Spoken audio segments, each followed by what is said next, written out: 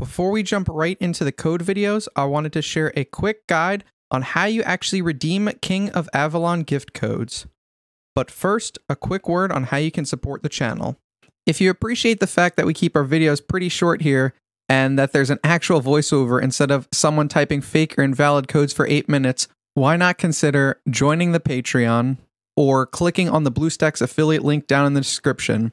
BlueStacks is a free installation for PC or Mac, and it'll allow you to play the game on Android or global servers, and it gives the channel a bit of support, so please consider installing that or becoming a patron member today. Now that we're back, let's jump right into the King of Avalon codes guide.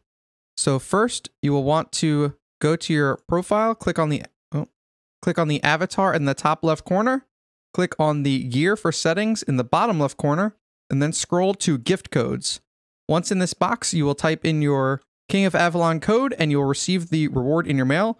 So for example, if we enter in an invalid code, we get a message that it has not been found with a 600 error. But if we enter in an expired code, for example, KOA 5050, we will get a message that the redemption code has also not been found. So there's no difference between expired codes and inactive codes. That said, stay tuned for the next video in which I'll share all of the currently active King of Avalon gift codes. Thanks again to all of our supporters over on Patreon, and don't forget to click those like and subscribe buttons if you appreciate the content and want to keep receiving more legit game codes.